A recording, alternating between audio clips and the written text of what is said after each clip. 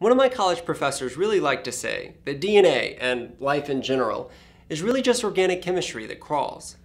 I like that analogy, but once we start talking about chemistry as DNA, it's just a little out of my league, Matt. Yeah, it's true. The details in chemistry can be a little complex, especially if you don't have the chemistry background.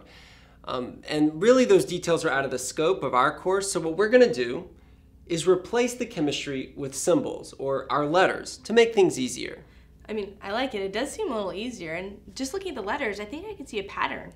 Oh, what kind of pattern do you think you see? Well, if I look at one side, I think I can judge the letters that are going to be on the other, right? Yeah, that's actually really good and important. Sometimes when we discover a new genome and we don't know much about it yet, we want to know what it's made of.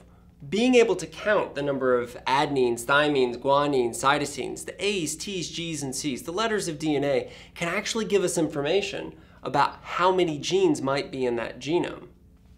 So take a look at this strand here.